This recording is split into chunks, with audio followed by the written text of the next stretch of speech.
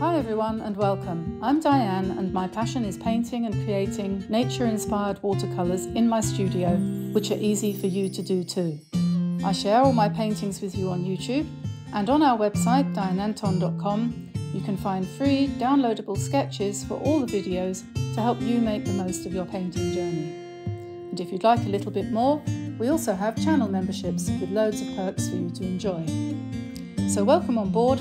Click subscribe and turn on notifications, and let's learn to paint watercolour. Hi everyone, Diane here. Welcome to my studio. Hope everyone's well today. Another cold one from Brittany, but let's hope you're in a warmer situation than me. Today I'm going to paint a beach scene with some sand dunes, some sunshine and a couple of little boats in the distance, just indicating them by showing their sails. Nothing too dramatic or demanding. First of all, I just wanted to go through the different implements that I'm going to be using for this. And of course, while I was walking the dog this morning, I was thinking to myself, am I going to be able to paint while I'm away in England when I won't be able to take all of my gubbins with me? Can I possibly paint with just a paint box and a sheet of paper and, of course, a camera? And I'm not sure about that because I realise how lucky I am to have all these things that I do have in the studio here to hand, no matter what I want to do and no matter what I want to use. So I do highly recommend everybody, even if you haven't got a room, do at least get yourself a trolley from IKEA or something and keep all your stuff in one place so that you can, just reach out and grab something like this. This is a colour shaper. You can get these from Amazon. They're silicone tipped. They're not terribly expensive. They're not really meant for watercolour painting, but they are really good for putting masking fluid on. Because as you know, masking fluid ruins brushes. Doesn't matter if you wash it off straight away. Doesn't matter if you put detergent, washing up liquid or whatever, or soap on it first to protect the hairs. It doesn't work. You ruin the brush sooner or later, very soon actually. The brush hairs just give up the ghost. They say that I don't like this latex stuff, whatever. But these colour shapers are much better for that, and you can get them on Amazon. I'll put a link in the description below. So I just reached out and found one of those, which I'm going to use to do my boats. And the other things that I'm using here, apart from my large brush, I've got a size 14 round nylon brush here. This one's from Drawwell, my Japanese suppliers, but any large nylon brush will do. Doesn't have to have my name on it. This is a sword liner or a dagger brush or whatever you want to call it. It's good for flicky things. So I might use that for the, the grasses in the painting, in the foreground on the sand dunes. This is my favourite toothbrush. Everybody needs to spatter things from time to time, and you need a suitable toothbrush. And although any toothbrush will do, I really like this one because it's not too soft. I have this one as well, which is much softer, and it gives a different effect. But for most of my spattering, I like this one, which is a relatively stiff toothbrush, which I don't use on my teeth anymore. So those can go over there and wait their turn. I've got a pencil to draw with, and here is a piece of candle, which I used yesterday in another painting, which hasn't gone up yet, where I was doing tree trunks and things. I might use this to indicate some of the surf lines, on the sea where the white stands out, because that helps with giving that effect. And I've got my bottle of Daniel Smith masking fluid here, which I'll use for the sails, just because, why not? And then my colours, I've got cobalt blue, Caribbean blue, Windsor violet or quinacridone violet, it's all the same. A nice warm yellow like cadmium yellow or Windsor yellow, something like that. This is quinacridone gold, which is looking a little bit beaten up. I might have to replenish that. And this is Potter's Pink, which is a lovely granulating pink, which I'll probably use for the sand dunes. 6 colours maximum, that's all we normally use. And I've also got a large palette to mix on. Get rid of that, that's my test sheet. This is my butcher's palette here, where I've got lots of space to mix my colours up. I've cleaned it yesterday, more or less, but by the time I finish doing this painting, there'll be lots of colours there, which I will actually use. So that's that. Let's put the camera back on the piece of paper and get back to the job in hand. Now, try and get this straight. Otherwise, the editing staff will be cross with me. Oh, don't tell me it's going to rain again. Yes, I think it is. Oh well, sorry if there's some background noise. Okay, so let's grab a pencil and we're working, oh, I forgot to say, I'm working in my Gift from the Sea series here, my Anne Morrow Lindbergh notebook here, sketchbook, which I've been filling with various different paintings. All of these are available as, what do you call them?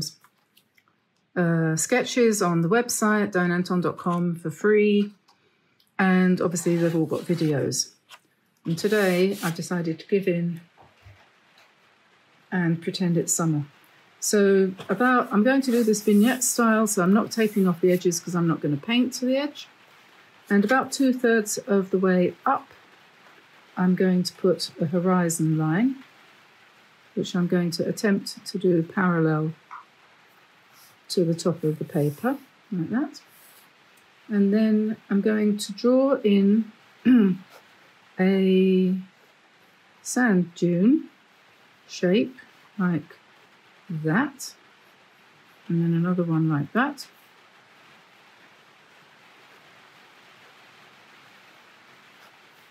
And I'm going to make the effort to correct myself here. You see, I've got a parallel line, and we don't want that. So this one is going to go up steeper, and I think I'm going to take that up quite a lot higher, and then bring it down sharply like that. And this one is just going to be on the edge there. So we'll just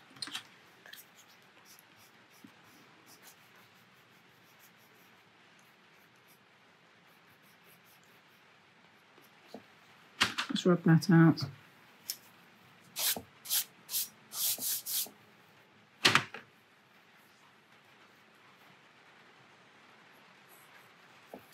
And then we'll want something in the foreground down here, like that. And then the boat, or the boats, we're going to put them here in the distance.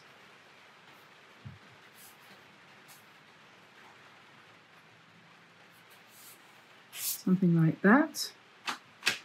And so then the first thing to do really, before I do anything else, is to mask out those little triangles which make up the boat.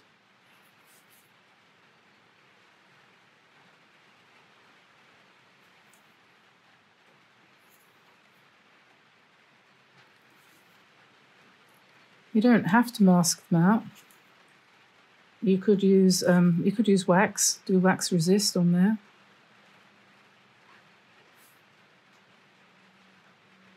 And they don't have to be perfect by any means. Or you could just paint around them, or you could put them on afterwards using white gouache if you decided you wanted to put boats on at the last minute and you hadn't thought about it in advance. And what am I doing? Okay, so that's the line of the sea, so we're going to have the land down here somehow. And it's going to be coming across like that. And then down here in this big space, we'll have a sort of bunch of flowery type things as we go along. So this is where the sea is. And maybe I might just put 1 or 2 little lines of wax. I don't suppose that will really make a massive amount of difference. Okay, and right, so I don't know whether that's going to dry quite dry yet. So we'll have to I'll turn you off for a second, come back when that's completely dry, and we'll start the sky. And just while I'm waiting for that to dry, I just thought maybe it might be quite a nice idea to draw in a rickety old fence along here, just to give a little bit more interest in the foreground.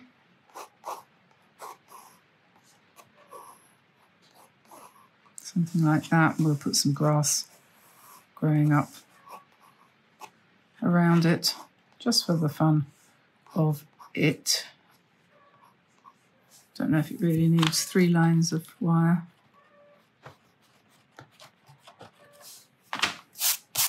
Let's see how that goes when we start. And then over here we will have some grasses. And we'll have some grasses here. And then there'll be grass on here. We'll just see how it goes. I expect that's probably dry enough now. So we'll start off with the sky.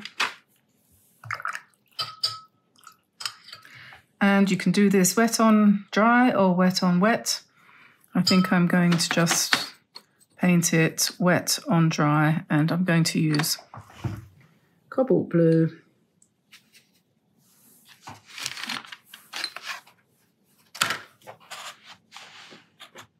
Oops.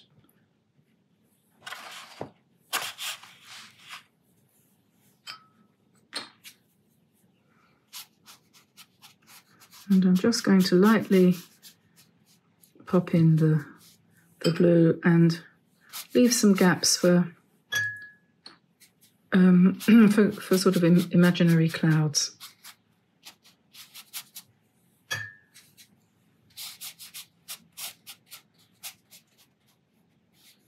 Come down to the horizon line.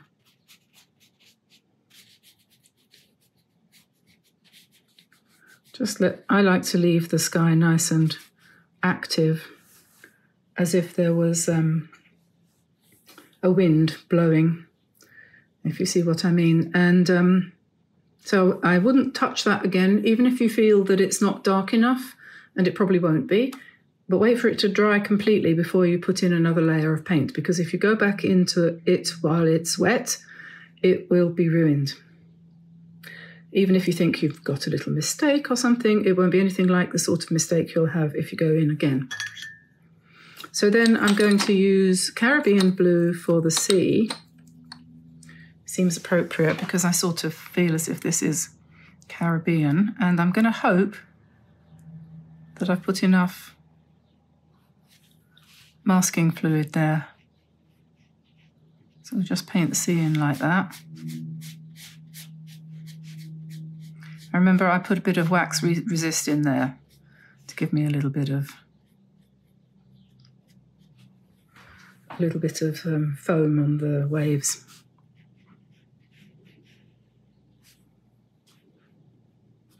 And it doesn't matter if it runs a little bit into the sky. Just pretend that you forgot to put your glasses on that day. And we'll bring that down there. And then we need a sandy colour, and let's pretend we're in the Bahamas and that the sand is pink rather than yellow.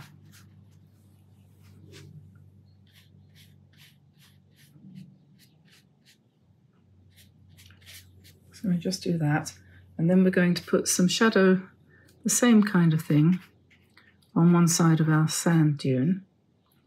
So just bring that down roughly like that.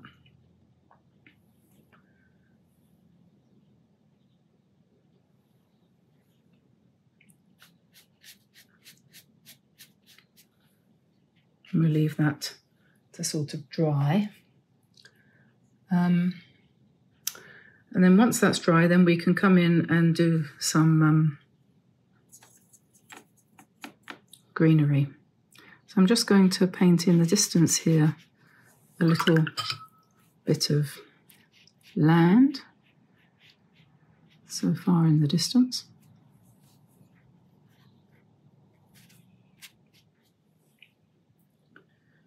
And we probably want a little bit of this shadowy colour here as well. Try to remember not to paint to the edge. As I said, I wouldn't. Okay, so the mixtures for the greens, quinacridone gold mixed with some blue, and we'll just pop that in here for the sort of grassy top of the sand dune, keeping it loose with gaps. And then we want a little bit down here as well, I think. And then perhaps another patch here.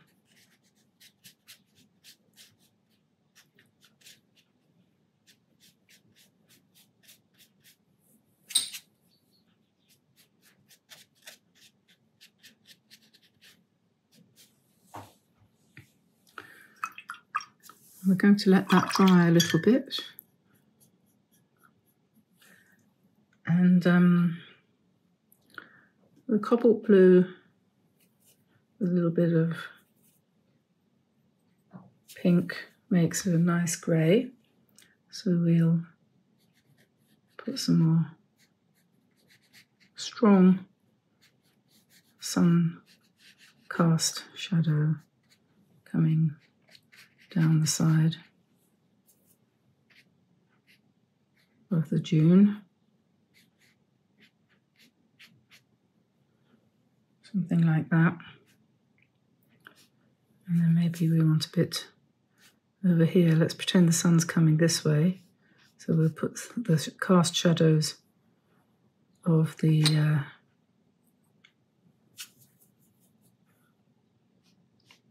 fence posts, which are going to be something like a brownish kind of colour. So Potter's pink mixed with quinacridone gold is going to give us a nice light brownish colour.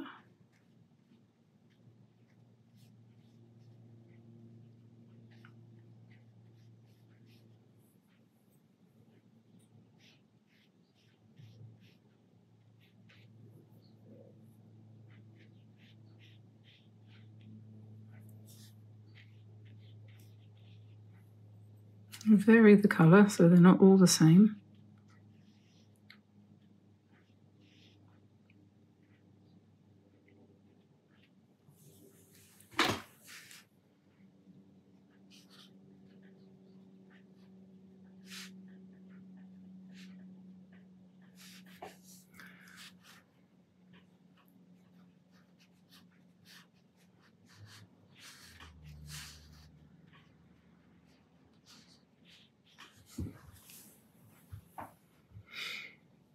Okay, and I'm working with quite a big brush, as you can see here, and then I'm going to be mixing up a bit more of a greeny colour. Let's try Caribbean with quinacridone to give us a nice bright green.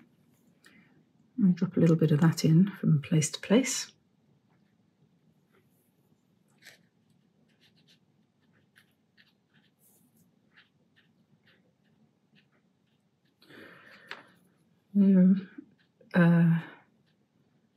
Bay grape.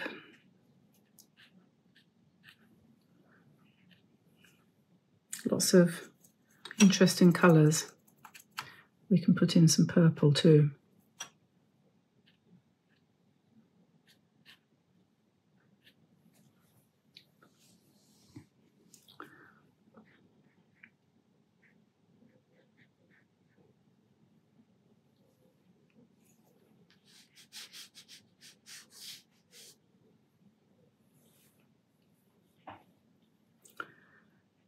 Okay, and maybe this needs some stems.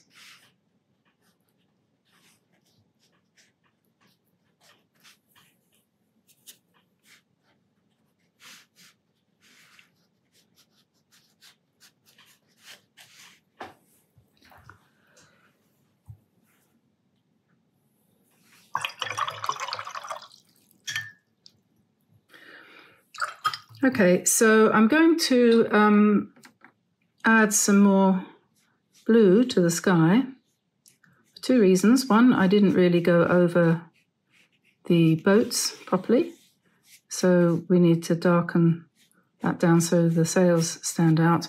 And secondly, because as I said, it always dries back much lighter. And I'm not doing what you might call a realistic sky, but what I'm doing is the impression of a windy day. That's the idea anyway, so that's that. And I might darken the colour of the sea line a little bit along there.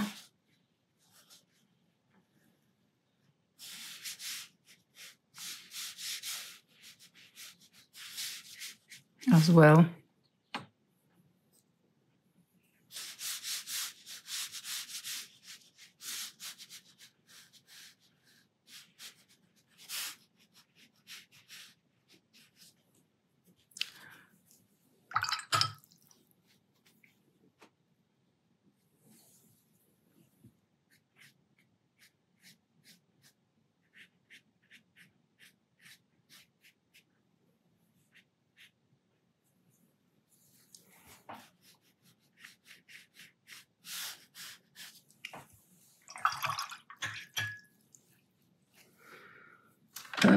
Now, what should I do next? Maybe I'll do a little bit of pink spatter. It's a little bit of potter's pink. I'm going to just put some spatter on the sand here and also in the foreground.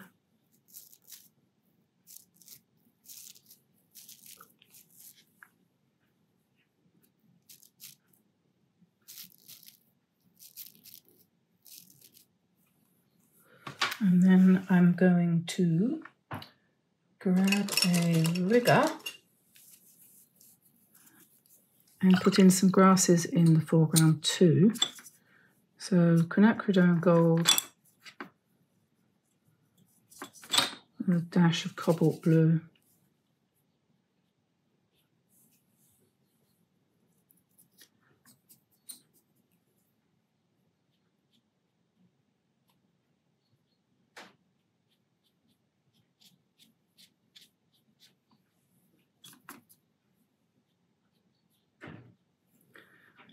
There's always a tendency when you're doing this kind of thing to overdo it. And, you know what I mean. I'm trying, this is the first painting of the day, I'm trying to remember everything I ever knew about painting, and one of which things is less is more.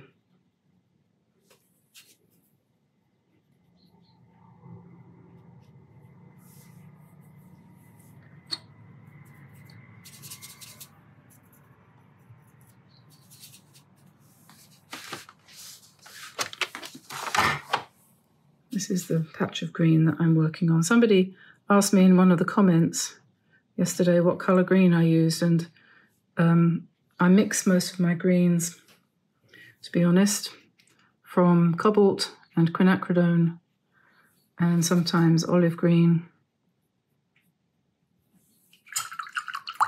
sometimes Windsor green, but I've usually got a kind of patch of colour.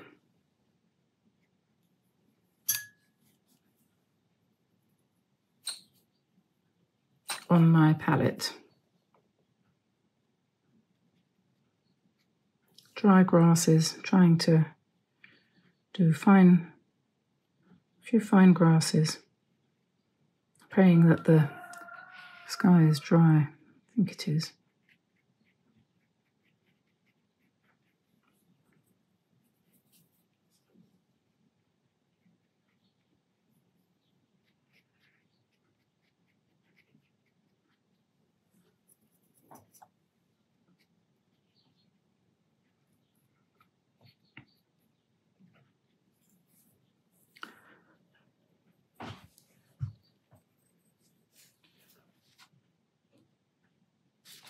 Need a bit of shadow on one side of these posts, don't we? So that's the green mixed with Potter's pink.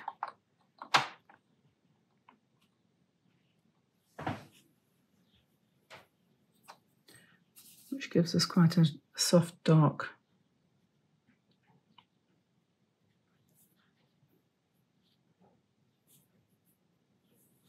Which we need a dark green, which I'm just trying to drop in for these grasses here.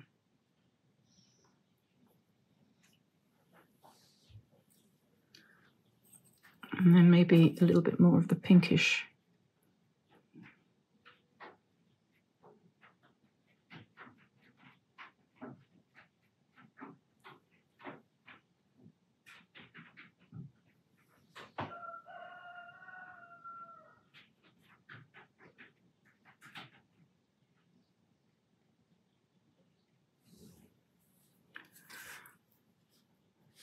And we've got the boats here, and I need to rub that out, but that's not dry yet, so.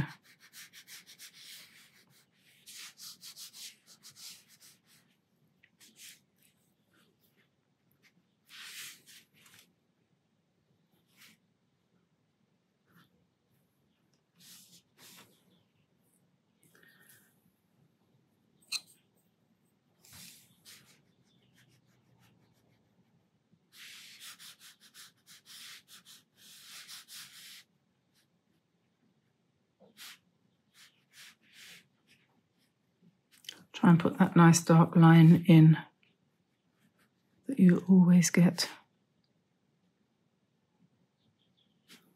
on the horizon in the Caribbean. Incredible.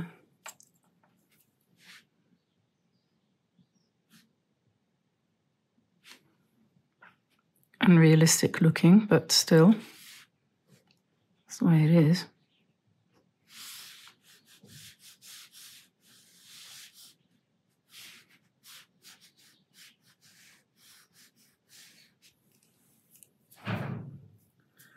Okay, that will probably do for the minute. So I'm going to let that dry, and then I'll rub out the white for the sails, and we'll see what happens then. So I've added a little bit of green grass there because it seemed to need it. And now I'm looking for my rubber to see whether I can rub out this masking fluid. So there we are, there's one boat. That seems to have worked okay. Fingers crossed for this one.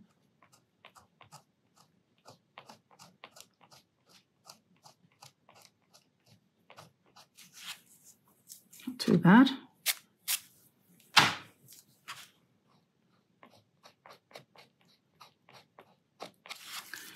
Okay, so those are all right. I just need to get a small brush. Let's see what I've got here.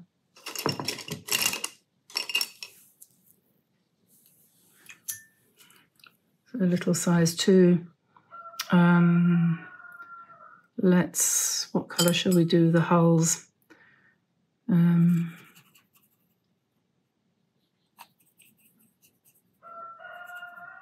Sort of dark blue, I think. And just a tiny stroke. Doesn't need any more than that.